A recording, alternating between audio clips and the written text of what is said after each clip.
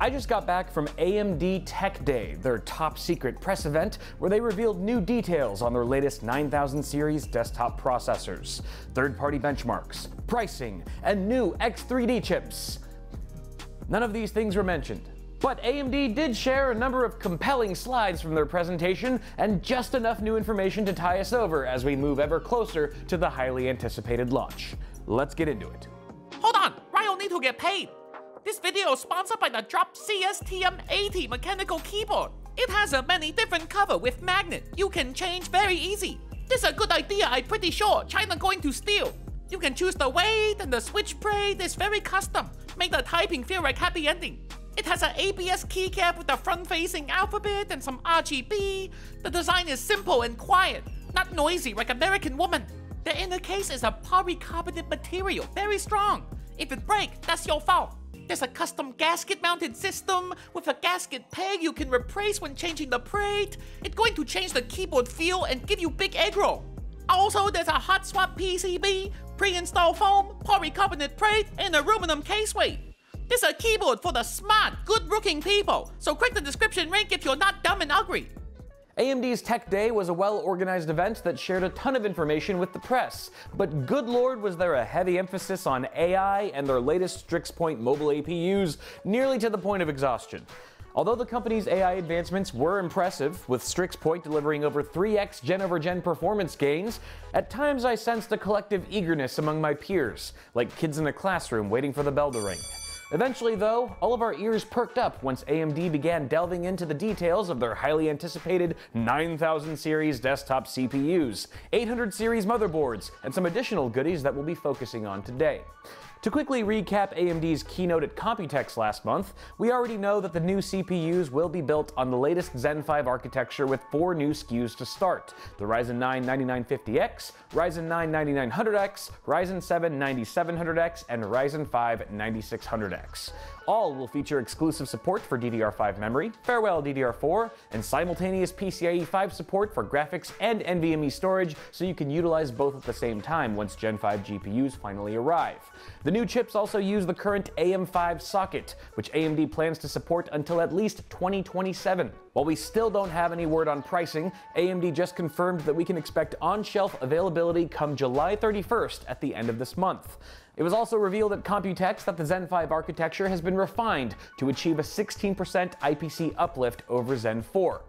AMD built upon this at Tech Day, stating that Zen 5 will deliver higher performance with greater efficiency as well, offering lower power usage and cooler, quieter systems. In one example, they claimed that the Ryzen 9 9950X sees a 15% improvement in thermal resistance versus the 7950X, leading to a temperature reduction of 7 degrees Celsius with both chips running at the same TDP.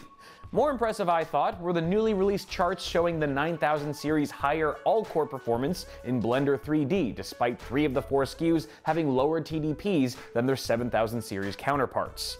Only the flagship 9950X retains a 170-watt TDP, but the 9900X receives a 50-watt reduction, while the 9700X and 9600X have been reduced to 65-watt parts. Lower TDPs means higher ceilings for things like Precision Boost Overdrive that lead to higher performance. And if we see lower temps than last gen, the new chips could be attractive options for small form factor builds and other cooling limited systems. Now, there's already been some speculation that this first round of Zen 5 SKUs will not outperform the 7000 X3D chips in gaming, a theory that AMD subtly confirmed with this slide, pitting the 9700X against a 5800 X3D, most likely because the new chip isn't any match for the second gen 3D V-Cache king, the 7800 X3D. Having said that, the 9700X does outpace the 5800X3D in gaming by up to 12% on average, while operating at a significantly lower TDP. Although X3D SKUs for Ryzen 9000 haven't even been officially announced yet, there's a good chance they're coming, possibly to compete with Intel's 15th gen Arrow Lake CPUs that are rumored to launch in Q4 of this year. At the event, AMD presented productivity and gaming benchmarks for 3 of the new processors, which, like all first-party performance numbers, should be taken with a fat grain of salt.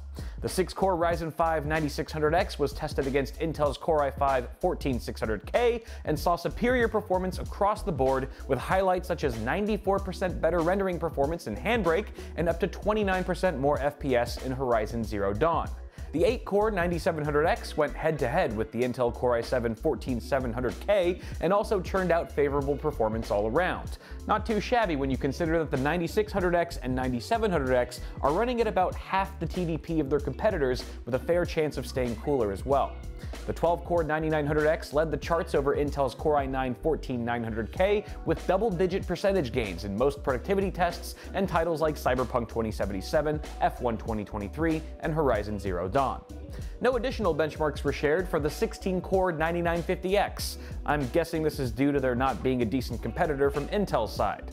Obviously, these numbers are impressive, otherwise AMD wouldn't have shown them, but I'm going to wait until testing the chips myself before I get too excited. On top of the new processors, we got a brief look at the new 800 series chipset family.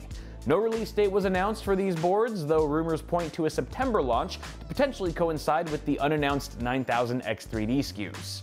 Perhaps the biggest feature on the new X870E and X870 motherboards is USB 4, offering up to 40 gigabits per second of bandwidth that's sure to be useful for content creators working with larger files. As mentioned, these chipsets will also provide support for Gen 5 graphics and NVMe storage at the same time. The B850 chipset is the successor to the more budget-friendly B650, offering a decent amount of features for the price. Gen 5 NVMe and Gen 4 graphics come standard, with the option for Gen 5 graphics should board makers add it to their premium models. B850 will lack USB 4 and instead feature USB 3.2 with speeds up to 20 gigabits per second.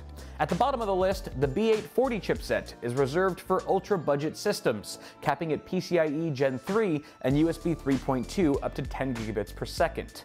Only memory overclocking will be supported, while higher-tier chipsets will see full CPU and Memory OC capabilities. On the topic of memory, the Ryzen 9000 series brings with it a number of DRAM enhancements, such as AGESA support for up to DDR5 8000 and a new optimized performance profile that adds an Expo 6000 speed profile for memory kits that don't already have it. This serves as a sort of peace of mind guarantee that even if your kit is unstable at its higher advertised speed with Expo 1 or 2, it will still at minimum be able to run at that 6000 speed baseline. AMD also demoed their new OTF, or on-the-fly, memory overclocking, which lets users easily switch between memory profiles in real time using a utility like Ryzen Master. For example, you can load slower, stable settings for mission-critical work, then instantly switch to a more aggressive profile without rebooting when it's time to game. Moreover, if you crash your system while trying to tighten up your timings, On the Fly will boot with safe JADEC settings to avoid any dreadful black screens, eliminating one of the most notorious pangs of memory overclocking. As a companion to AMD's Curve Optimizer, they'll also be adding Curve Shaper, letting you adjust a different dimension of your voltage margin at specific temperature and frequency bands for optimal performance given your workload conditions. As a fun little bonus, AMD had an LN2 overclocking demo with the Ryzen 9 9950X, where they quickly beat the Cinebench R23 all-core world record that was previously held by the 7950X running at 6.1 GHz. The 9950X was able to dethrone its predecessor at 5.85 GHz, just 250 MHz higher than the chip's max boost clock. But like any enthusiast with a tank of LN2 on their side, they didn't stop there. During my brief time in the demo room, I saw them reach clock speeds in the high 6s with a Cinebench NT score of 55,046, blowing the old record out of the water without breaking a sweat. And that about sums it up for all of the 9000 series stuff that I can talk about right now until I share my own benchmarks with you guys later this month. Feel free to drop any requests on what kind of content you guys would like to see on these new chips and what you think of them so far. That's going to do it for now though, guys. Thank you so much for watching. As always, toss a like on the video before you go. Get subscribed for more tech content on the way and click that notification bell or else you'll die alone.